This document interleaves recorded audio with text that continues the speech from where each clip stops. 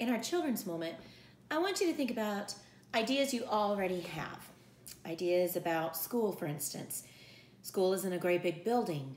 It has a classroom filled with your friends, a teacher that gives awesome lessons. You go to science, you go to social studies, you go to art and music and PE. You have recess. I want you to think about ideas you already have in your mind about church. What church is like every single Sunday. It's on Sunday morning. You have a fantastic breakfast. You listen to an awesome sermon. You learn about Jesus and his love for you. You go to Sunday school with your friends. You have activities to do. In our Bible story, Jesus healed a blind man, and the Pharisees were up in arms. You see, the Pharisees already had preconceived ideas about who the Messiah was going to be. They knew where he was going to come from. They knew what he was going to say, what he was going to look like, what he was going to do. He certainly was not going to heal a blind man on the Sabbath, because that would be against the law. Jesus, on the other hand, was very different from what the Pharisees knew the Messiah was going to be like. So when they saw Jesus, they did not see the Messiah, because the Messiah was going to fit into this mold that they already had in their mind. So when I stuff the Play-Doh into the cookie cutter that's shaped like a kangaroo, we know exactly what's going to come out. And the Pharisees, with their idea of who the Messiah was going to be, knew exactly what he was going to look like and say and where he was going to come from. The problem is, Jesus did not fit the mold that the Pharisees already had in their mind.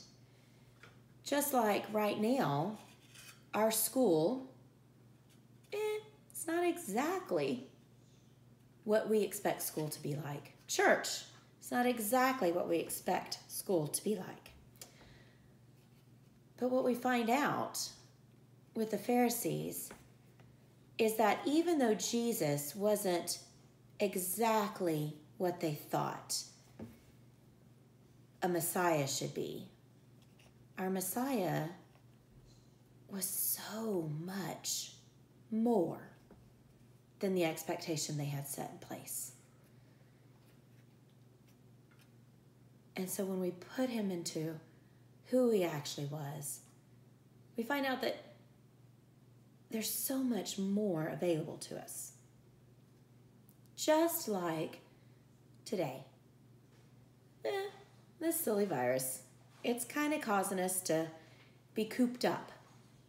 We're missing our friends. We're missing Sunday school activities.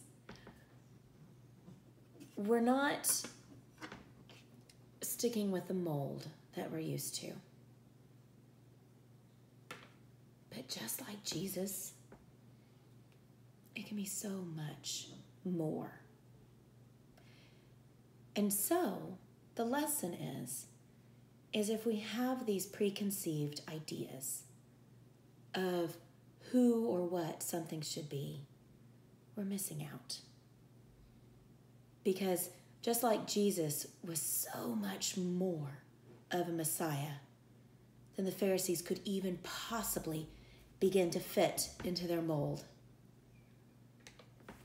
this opportunity also can be so much more. We are called to be the hands and feet of Jesus. And if we stick with the mold that's in our minds, we're limited.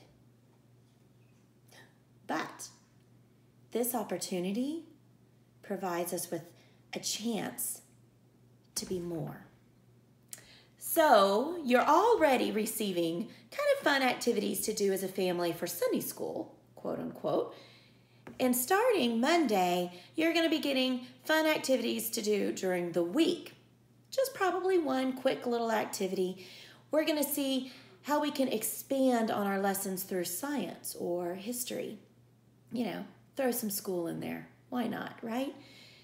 We're going to have activities, challenges, things to do that's going to help us to be the hands and feet of Jesus. Because it's time to step out of the mold, and it's time to see how much more we can be.